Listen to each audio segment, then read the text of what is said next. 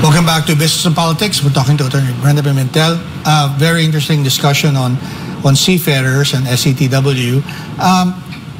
So what needs to happen? I'm trying to wrap my mind around it. So do we need more policies or policy reform? Do we need more investment in facilities? Is it both of those, or is it something else that we need so that we address the certification issue that not only, as you said, faces the Europe-bound seafarers, but practically every Filipino seafarer? Yeah. There are three areas where we need to do aggressive reform. Okay. Policy. Okay. Legislation. Okay. And institutional framework. Okay. On policy, as I said, we have to be very clear on our objectives. Okay. Is it safety or labor, or safety, but we know that the impact will be on creating jobs. Okay. I think that should be clear. Okay. What is our top line objectives in implementing the STCW convention? There is none so far that I know. Okay, so on legislation, if you look at all the legislation and the regulations that were issued and enacted and formulated by the agencies implementing the convention, they are so conflicting. No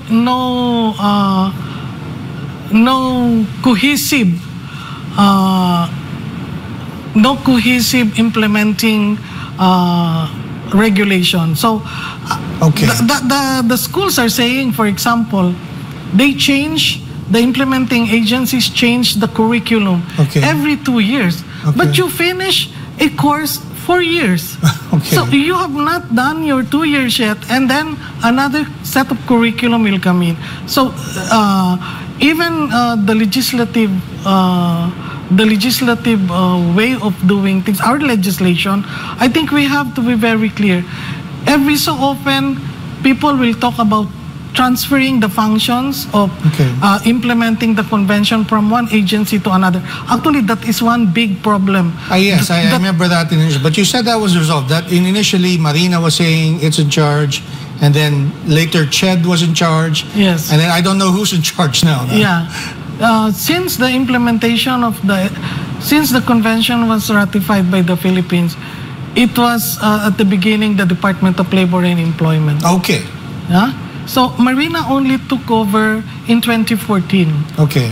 Imagine mo, from 1979 or so. Since you signed a convention. It's really like labor, you know. It was only when they have seen how it's the safety agency of UK, of EU, that was auditing us, that they realized and recognized that it must be safety. Okay. So it was transferred to Marina.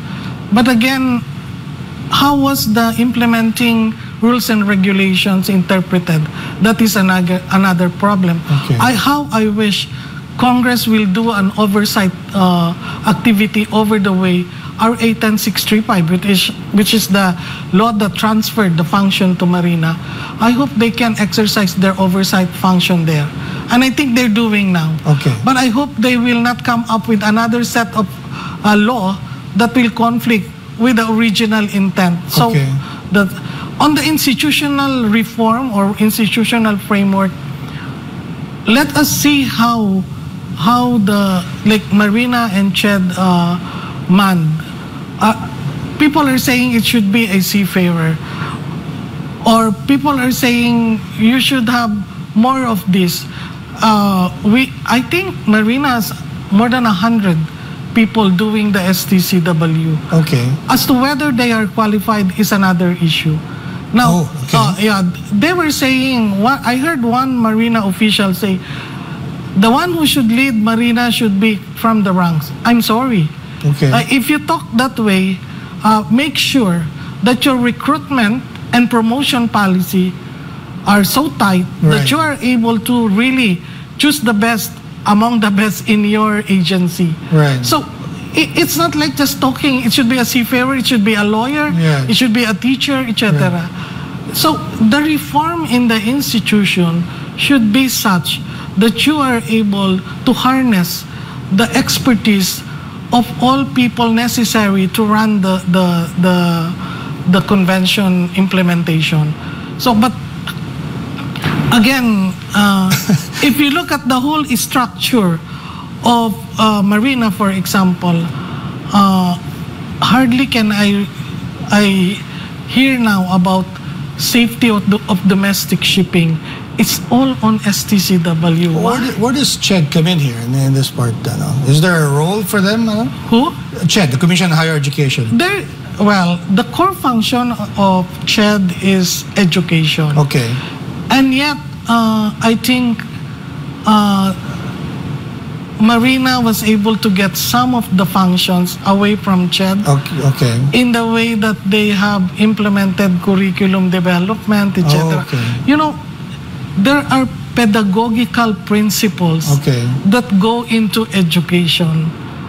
I am not sure if the Marina people would have the expertise on that. Right. So, you know, all along, CHED has been studying how to do, you know, how to transfer knowledge. Right. So how do you check? Right. Well, I understand now Marina is looking into that as well. Okay. But why do you have to start doing that now that you have already a government agency that is supposed to have the expertise in doing these things? But I think it's the way forward for them. I think they're trying now to resolve it and give back. When the previous former administrator was there, he made a pronouncement that he will give back the education part component of the implementation to CHED. So it may be late, but I hope it's something that should be considered very seriously by government. Right. What is there feedback, or what's the perspective from the maritime schools? I'm sure they must be frustrated to begin with. You know what rules they should follow, marinas or CHEDs, and but is there a concern? I think I've heard this from some people I know, that following the SETW standards may require so much investments on their part that some of them may not be able to afford, operating. Is that a legitimate concern, or is that not an issue at all? For as long as I know,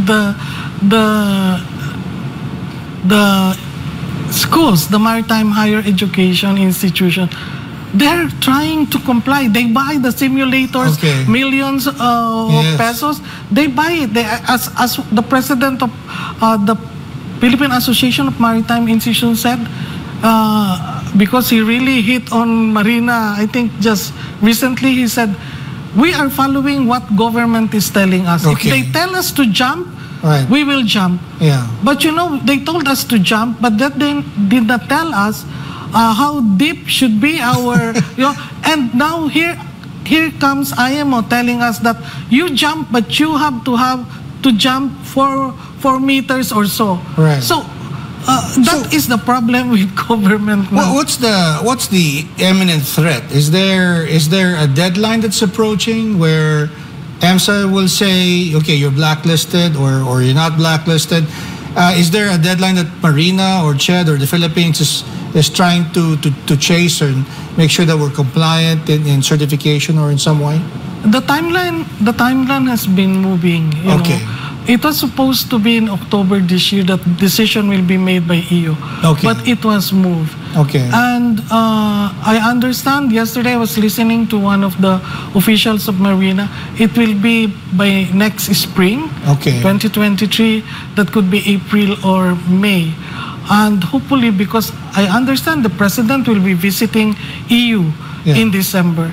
I just hope that it's something that he can raise. But again, the president should be properly advised. Because if you say all these things that have been said before, it will be very difficult to convince EU.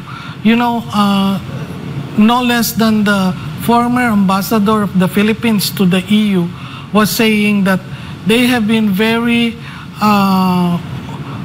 they have given us a lot of leeways. From 2006 up to now, they have been they have been withdrawing or extending. That's what I mean. Is there a point where they will say, we've been lenient enough, and they'll say this is the line, and that you cannot cross, and then we're in trouble? That was supposed to be October, but for whatever reason, they now say that it will be in spring of next year.